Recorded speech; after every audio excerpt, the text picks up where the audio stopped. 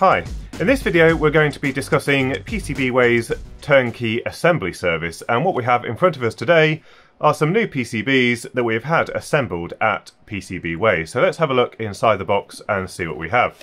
So we've got some stickers, a pen, we've got a few unpopulated PCBs, and then we have our assembled PCBs here, and they appear to be packed in anti-static bags. So let's take a closer look. So this is the next PCB in the Aquarium Light project. This is the LED driver board, and you can probably recognise the high current LED driver up at the top here.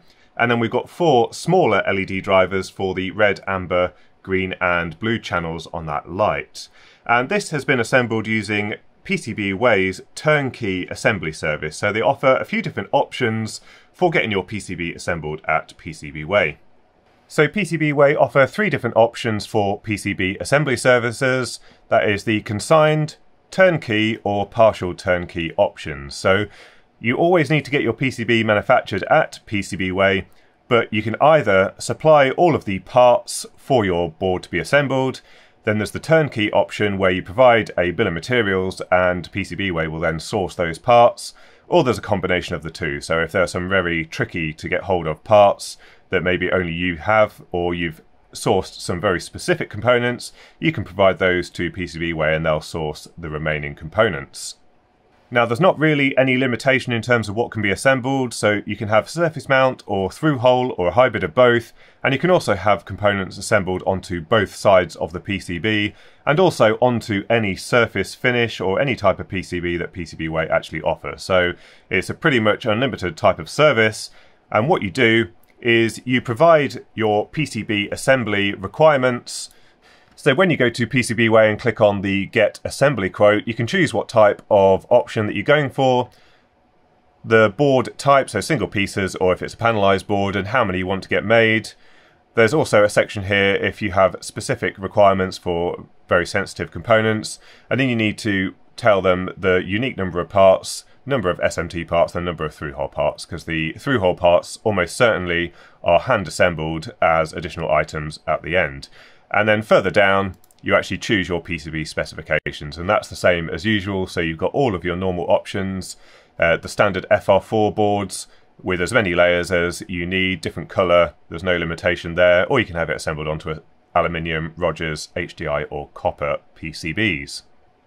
So today I wanted to talk you through my journey for getting some PCBs assembled at PCBWay and what I thought of the service. So first of all, I wanted PCBWay to supply the parts, so I selected the turnkey option and then started filling in all the details.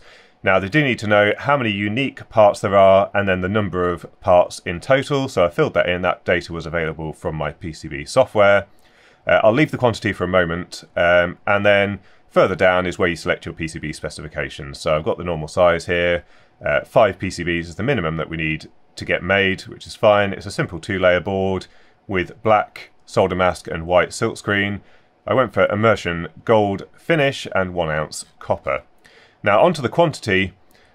At 3, that seems to be the sweet spot for my particular PCB. If you change that to just a single board, you can see the price remains exactly the same at $86, and 3 pieces, $86. And then if you get 4 assembled, for some reason it jumps up by quite a significant amount to $174. So I'm not sure the reason why. Presumably the pricing is based upon the number of parts that you're getting placed. However, obviously bear in mind that as you increase the quantity, there will be more components on the board, and as I've selected the turnkey option, the price for those components does increase. Now, in terms of what files you need, basically you need the bill of materials, the Gerber files, and then the pick and place file. And the Gerber files are just the same normal files that you'd normally have for getting some PCBs produced. Then you've got the bill of materials, and it's slightly different depending on whether you want PCBWay to buy those parts for you. But essentially there is a template for the bill of materials, and I extended it further to make things a little bit easier for them. I actually selected the LCSC part numbers here, and the only part that needed to be purchased from elsewhere was the inductor that was from DigiKey, because LCSC were out of stock of that part. So I provided this bill of materials, and this is essentially what they ordered the components based on. Now, it does indicate that primarily they will use the manufacturer's part number to select parts, so presumably if they already have some of these parts, then it will use the details there instead. But there's no harm in providing the part number if you have a preferential place to order the parts from. Now, in terms of the pick and place file, I didn't need to make any modifications to it like I have done with other suppliers. They're quite happy to accept the standard pick and place file from my particular PCB software, and it turns out that that's pretty much the case for any PCB software, despite the format being slightly different for every piece of software. So that's quite nice. I didn't have to make any changes there. And then essentially all you do is once you save to cart, you can then attach the Gerber files, the bill of materials, the pick and place file, and then there's the option to upload any other files that might assist PCBWay with the assembly. So here is the order that I actually placed. Now the PCB was 4 layers, not 2, so the price was quite a bit more, $178 for those PCBs. But the assembly service, including the parts, was only $103, which in my opinion is actually quite a good price for complete turnkey solution, whereby they ordered all of the parts that I wanted them to order for the board, and there was no restriction over the particular parts that we could have assembled onto that PCB. So I had full roam to select whatever parts I wanted to for my design. Now onto the timeline, you can see I placed this order on the 30th of November, and I actually received it on the 16th of December. So not too many days there, about 17 in total. It says the PCB itself would take 45 days to be manufactured. I think in the end it only took 3 days, but the bulk of the time here was 20 to 25 days for the assembly, and the majority of that is there to take into account the amount of time it takes to order the components and for them to arrive in. And that timeline got me slightly concerned because I wanted to get this done at Christmas, which is why I placed the order quite prematurely, and now means I have to make a slight modification to the PCB as a result of what we found out about those LED drivers. So a little bit annoying there, but certainly shouldn't be a problem. And in reality, this was quite a lot shorter. As you can see by the timelines, 20 to 25 days plus the 5 days here would have meant actually I would have received this order at the end of December, potentially the start of January, and it's about half of that time. So quite a bit quicker than estimated.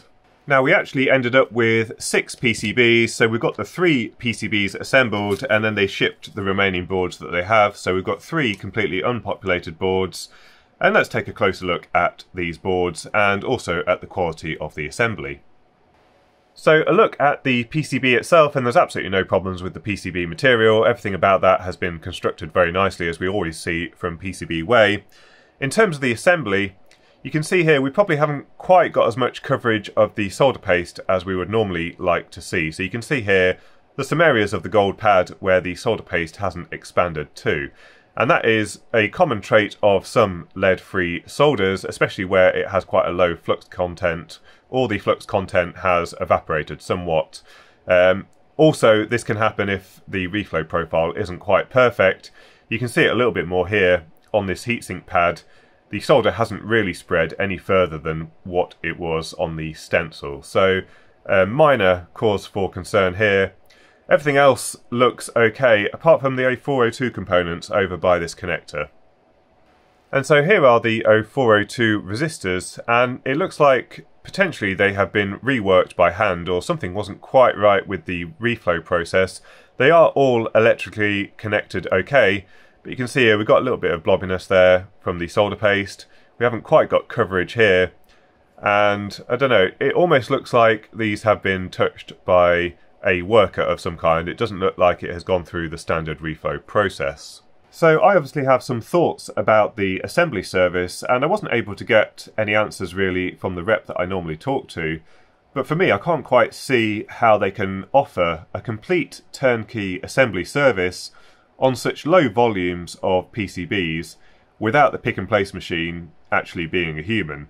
It doesn't seem to me viable to be able to set up a pick and place machine for just a few components and, you know, assemble those onto just a few numbers of boards. Normally, if you're setting up a pick and place machine, you're going to be loading reels of components onto there. It doesn't make sense to try and load just a strip of 10 components.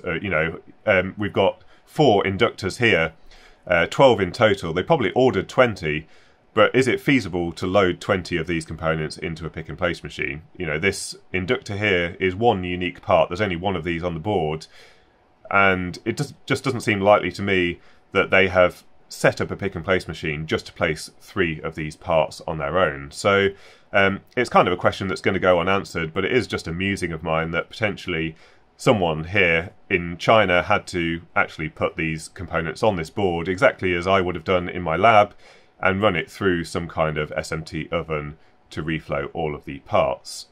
So anyway, that's just my thoughts on how they've made this service potentially feasible. And in my case, the PCB was quite a large proportion of the total order cost. That's because the PCB is slightly bigger than the sort of standard 10 by 10 centimeters, and also it is a 4-layer PCB. Also, this package here did catch me out. Because the pad-to-pad spacing is so small, you do actually end up paying a slight premium for a specific service on this board. So it was quite an expensive board, but the assembly and the component price was really quite attractive. So the way it works is once you submit your order, they go away, work out what the cost of sourcing the components is, and then they come back to you with a price for the assembly. And as we saw, that was $103 to source all of these parts and also to assemble them onto the PCB, which in my opinion is well worth the price of me not having to sit here and put these components onto the PCB. So I'm not going to try and get this PCB up and running in this video, that will be in the next one. As you know, we've got a few changes to make around the high current LED driver, but we'll also try and get these ones up and running. So hopefully you found the information useful, and until next time, thanks for watching.